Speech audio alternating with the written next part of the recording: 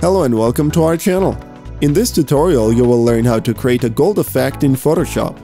We'll be applying the gold effect to a text layer. Let's duplicate the text layer and go to Layer Styles, Gradient Overlay.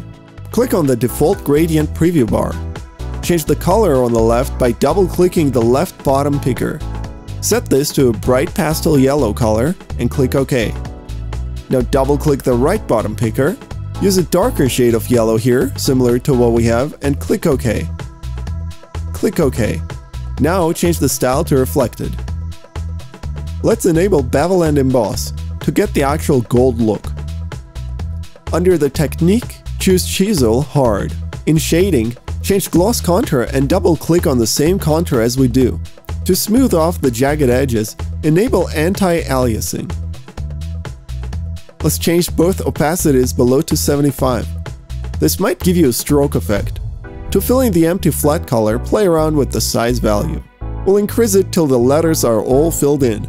Next, let's raise the depth to 170% to enhance the lighting effect and add more contrast. There's just one more layer style left to add before we can close the dialog. Let's enable Inner Glow. Change the blend mode to multiply and set the opacity to 50%. Change the color of the glow by clicking on the color preview square. Change it to something more orangey. Click OK. Let's increase the size value now till it fully covers the letters. Click OK. That's it.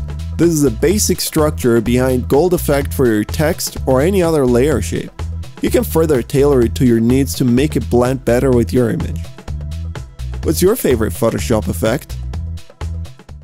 If you liked this video, don't forget to give it a thumbs up and subscribe to our channel. And make sure to press the bell button to be the first to know about our new videos.